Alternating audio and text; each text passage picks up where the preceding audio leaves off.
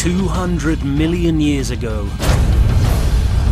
Scorching lava, suffocating heat, and toxic gases violently push our planet to the brink. There will be no mercy for anyone. Will our planet survive? Or will it transform into a barren wasteland, devoid of life? The fate of Earth's future lies with a handful of primitive creatures. They must adapt or die. Witness how the Earth was strangled. On Animal Armageddon.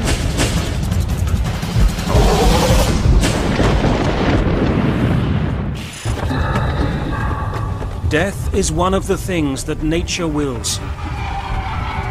Marcus Aurelius Antoninus, 1st century AD.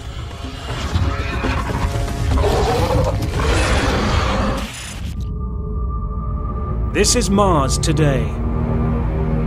Waterless, airless, lifeless. A harsh, unforgiving desert where nothing lives. Vastly different than Earth. The chilling reality is this could have been Earth if a mass extinction 200 million years ago had succeeded.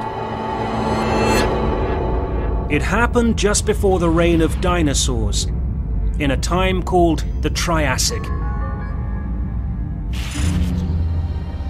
The world of the Triassic is dominated by humid jungle, with lush forests and vast wooded plains stretching from pole to pole. The tropics of the Triassic would be like the tropics of today, but whereas in our world, as you go north or south from the equator, it gets cooler. Well, in the Triassic, it probably stayed warm because carbon dioxide levels, greenhouse gases were much higher. But I think the greatest difference would be the plants and the animals. A host of bizarre creatures roamed this planet.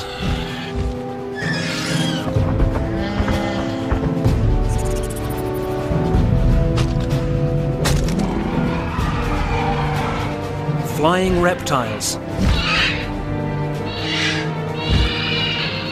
giant armor-plated herbivores, and cunning predators lurking in the shadows. But most important to humans, our own tiny ancestors, the first true mammals. All of these animals inhabit a vast supercontinent called Pangaea, the place land dwellers have called home for tens of millions of years. The Triassic would have to have been one of the coolest crossroads of time to ever visit, I think. It really is this strange, peculiar intersection between what came before and what has become after. Planet Earth is still in recovery after the mother of all mass extinctions left it for dead.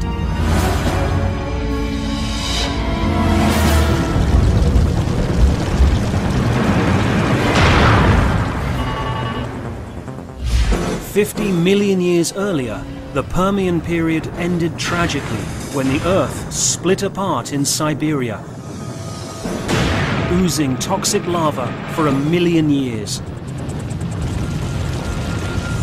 Known as the Great Dyke, this cataclysmic event turned a lush and thriving wonderland into a barren, hostile domain. More than 90% of all species were lost forever.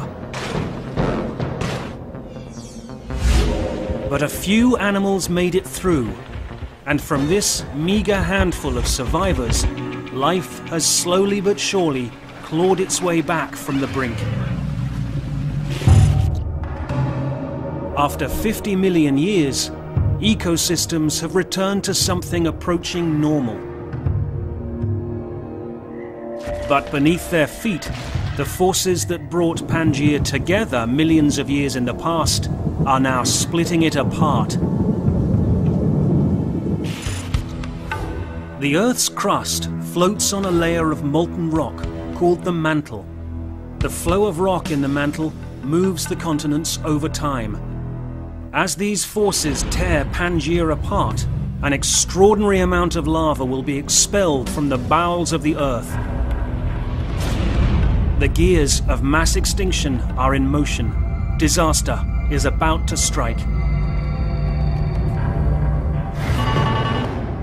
In what is now the Appalachian Mountains of eastern North America, a deep rumble shakes the landscape.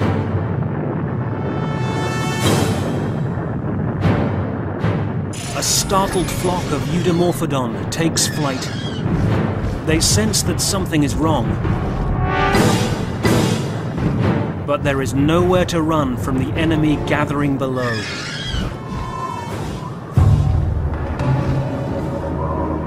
These bird-like creatures are among the first flying reptiles, or pterosaurs. Pterosaurs were the first vertebrates to actually evolve powered flight. Going not just from high up in the trees to down on the ground, but actually the reverse, being able to go from the ground up.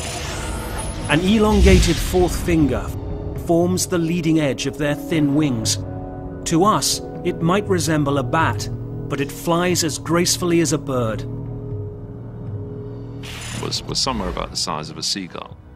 And it could probably glide and flap its wings and would benefit from having those rather long wings that a seagull has, meaning that it can take advantage of air currents to maintain it aloft. It doesn't have to flap furiously all the time like a hummingbird. And like a seagull, the Eudimorphodon use their gliding ability to patrol the waterways for food. They dine almost exclusively on fish. As the Eudimorphodon soar, another rumble. The Triassic world's grim fate is knocking at the door. Basking in the sun below, a group of Rutiodons take little notice that the end of the world is coming. 12 feet long, armored from head to tail, and equipped with large cone-shaped fangs, these Rutiodons are the top predators in the lakes and ponds of Pangaea.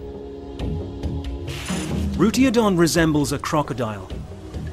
Though they are not related to each other, scientists believe it occupied a similar niche in the ecosystem. An ambush predator that never strayed far from the water. I think most of the time Rutiodon was eating fish, just based on the shape of the skull. But given the opportunity, something's not paying attention when it comes down to drink some water at the riverside, Rutiodon would probably be able to swipe at them and take them into the water and drown them, probably.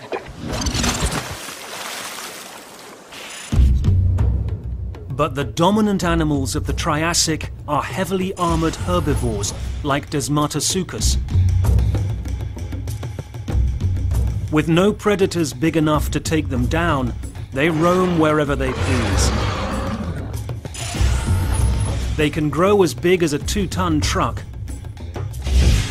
and they're fortified against any potential attackers. Desmatasuchus has got this full-blown armor all over its back with these giant shields and these giant spikes that stick off over its shoulders. No doubt that this could have been a great offensive piece of weaponry at the time when some animal is attacking it. But Desmatasuchus's days of peacefully grazing are numbered. For weeks, all the animals of this place have ignored the mysterious rumblings. And now they will pay the price.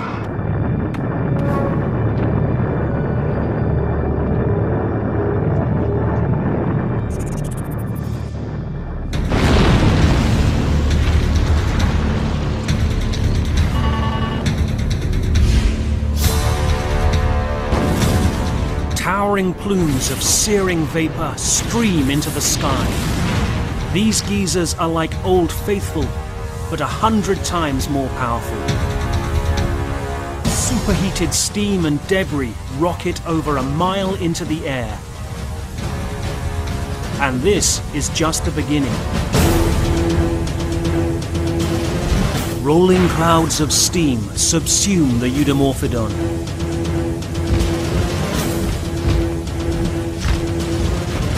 The Desmatasuchus lead the way to higher ground.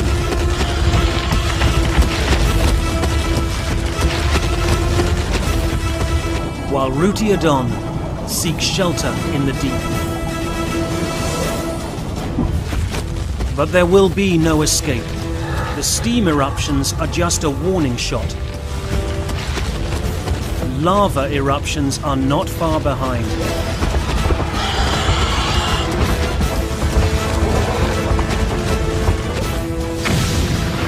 Pangaea is coming apart at the seams.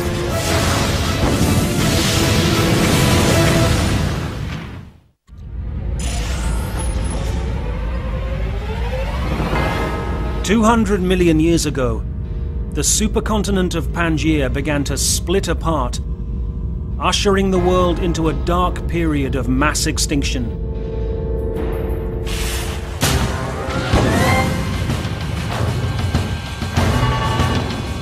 In what is now the eastern United States, huge eruptions of scalding hot steam have kicked off one of the largest volcanic events in Earth history, brought on by the breakup of this landmass.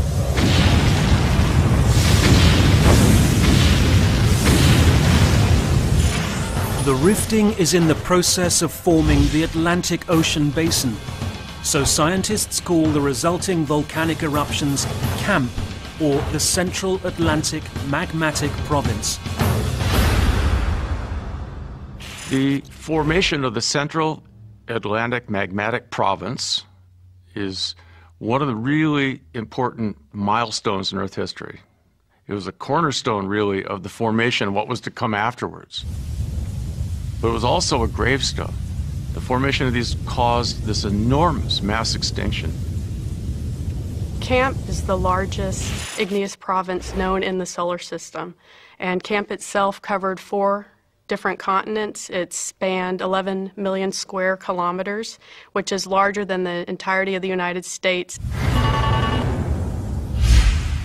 Weeks pass, and the steam eruptions in North America continue. One mother does her best to shield her young from the approach of Armageddon. This is Megazostrodon, our closest ancestor of this time. Its long jaws and rows of tiny sharp teeth suggest a reptilian origin, but it is covered in hair, not scales. Megazostrodon is the first true mammal. The future of the entire class of animals rests with it. Megazostrodon was quite a small creature. You've got to think of something like a weasel, I guess, quite long and thin. You might hardly have noticed it, like weasels today. It's quite secretive. And it's a pretty important survivor for us because it's the animal that is related to modern mammals. Probably, like most small animals of that size, is a burrowing animal. Megazostrodon is well protected in its burrow, but those on the surface are not so lucky. The ground rumbles. Then, with an ear-splitting boom, the camp eruptions begin in earnest.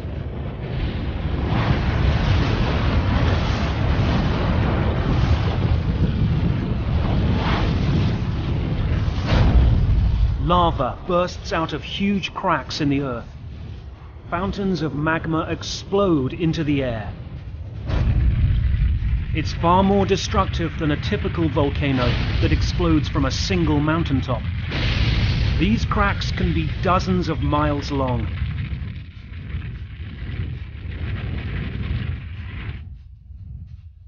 A tidal wave of flame courses from the fissures. You have almost like a wave of